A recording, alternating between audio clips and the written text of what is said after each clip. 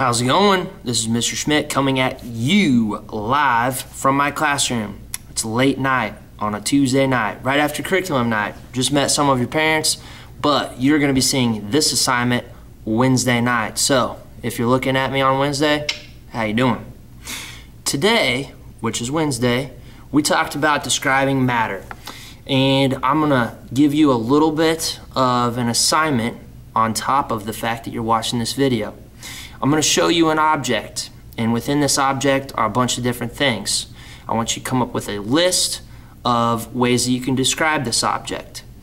Colors, shapes, maybe you can figure out some kind of textures. Despite the fact that you can't feel it right now, maybe you see an object that you are familiar with and you can talk about whether it's sharp or rough, that sort of thing.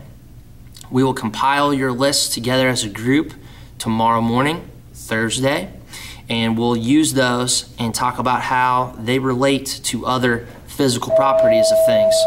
That's the bell ringing, and I think somebody's walking in the door. Anyways, there are two people watching me now as I'm doing my first. Dr. Willock's talking to you. I'm gonna wait. What do you guys need? Cool. I'm about ready to put a video up on YouTube. You want to say hi to him? Yeah. All right. Come on over. Here's my two visitors. Say hi, YouTube. Hi, YouTube. Hopefully you can hear him over Dr. Willock talking. We're gonna have you now. All right. I'll have my students look out for you. All right, anyways, Dr. Willock's now done talking, and I'm now the only person in the room again. Anyways, here's your object, okay? This is called a Find It. It's actually kind of a game.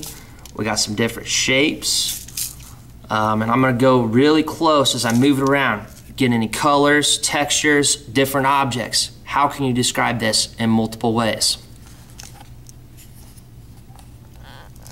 There's actually lots of different objects inside, and hopefully as I turn them around you can see different things, maybe some different letters, as there are some blocks in there. Not very good glare. Sorry about that. I'm sorry, teachers. If there happens to be another small. There's Dr. Willock again. Kind of a light brown with some black. Somebody lost a purse. Outer line to it. Please throw that into the front office, please. Thank you. All right, as you come in the room tomorrow, I will actually have this for you to look at so we can get a better description.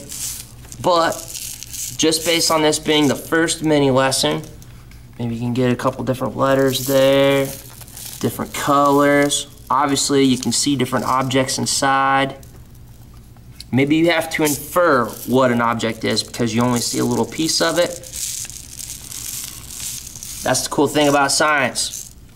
If you're wrong, we can fix it, okay? And I'll be teaching you about how it's okay to be wrong. People make mistakes all the time in science. You gotta learn from those mistakes and make something of it. So once again, just to recap, maybe you'll have to replay this, but I want you to take a look at that object. The things that are inside it. How can you describe it? Compile a list, and we'll check that list tomorrow, all right? Holler at me. See you Thursday.